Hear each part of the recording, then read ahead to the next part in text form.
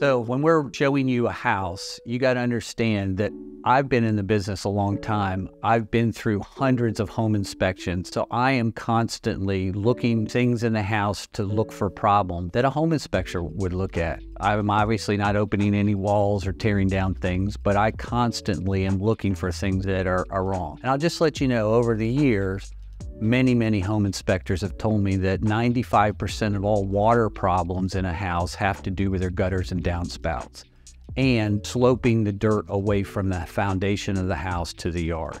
So I constantly look at that at every house. You're looking at how nice it is and if it could fit for your family, while I'm looking at all the things that might be technically wrong. So just so you know, I'm doing that service for you as we show homes, but just know that 95% of all water problems are created by the gutters being clogged up or not working right, or the downspouts just dumping water against the foundation. Many of these are very easy fixes, and they will save you thousands of dollars of damage.